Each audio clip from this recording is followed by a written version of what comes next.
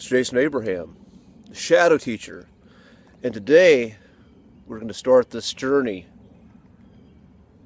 with some ideas from the great Sun Tzu, from his classic, The Art of War.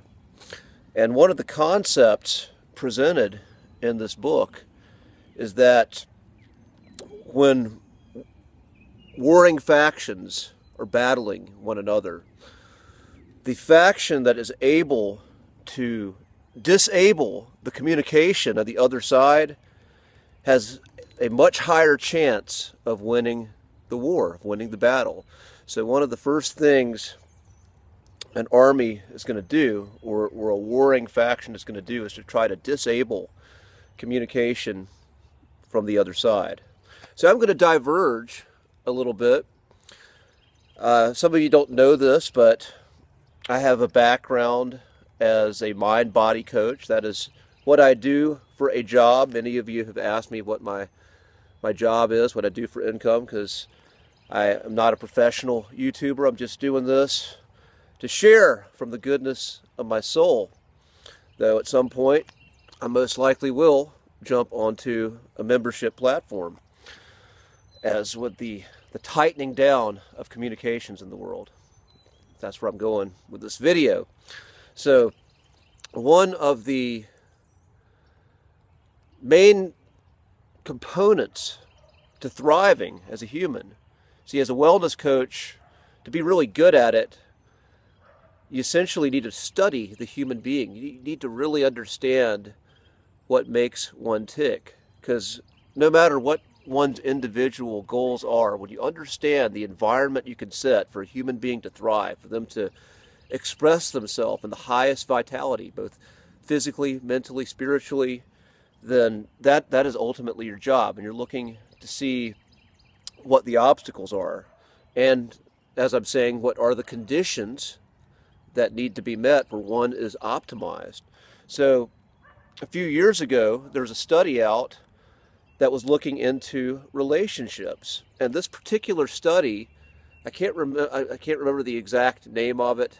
If you search the study of this content, you will find this information, was saying that having deep, meaningful relationships was every bit as important to a thriving health and for longevity, for people living longer lives, as diet, sleep, and exercise.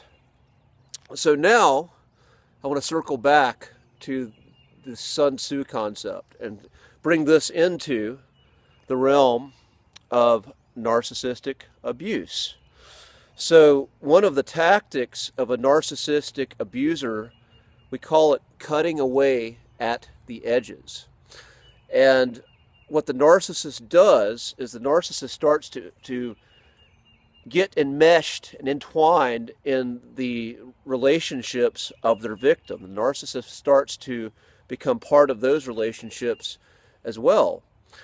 And when the narcissist victim does not want to do what the narcissist wants them to do, then the narcissist punishes them by destroying their relationships, cutting the victim off from their friends and their family. And in some cases, the narcissist, with the cutting away at the edges, what the narcissist will do, it will turn the relationships against their victim.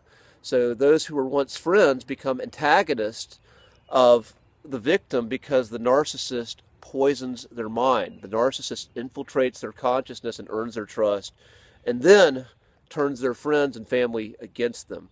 And then when the victim is isolated and lonely, then the narcissist has a greater chance of breaking them, of breaking down their will, of confusing them, of just raping their mind.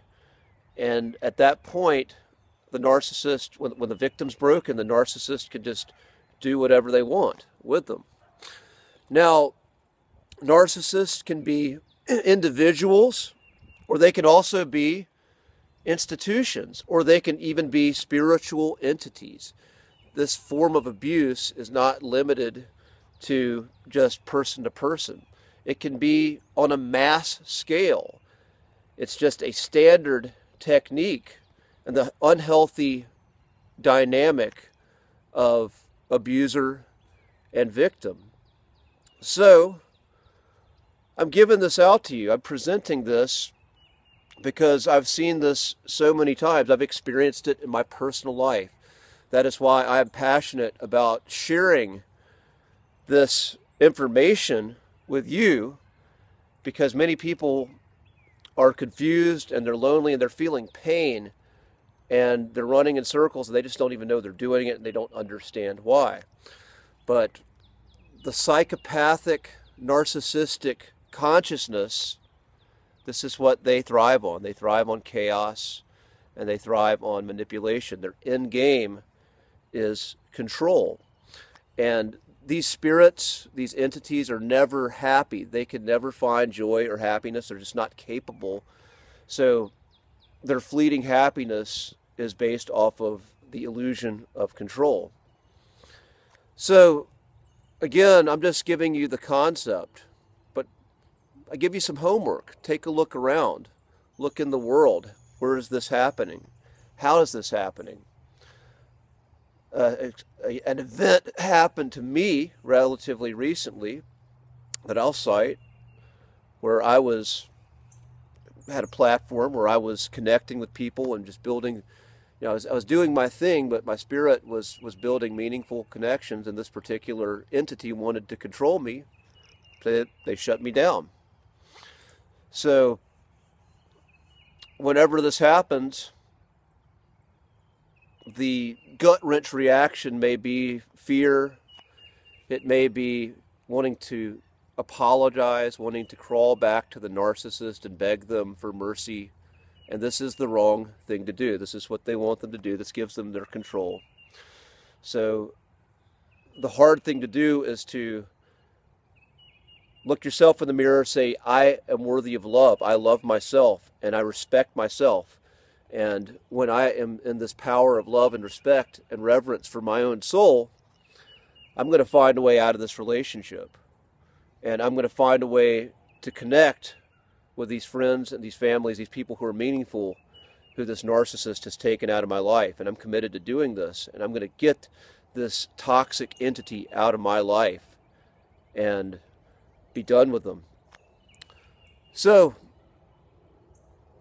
that's all I got for you today. Class dismissed.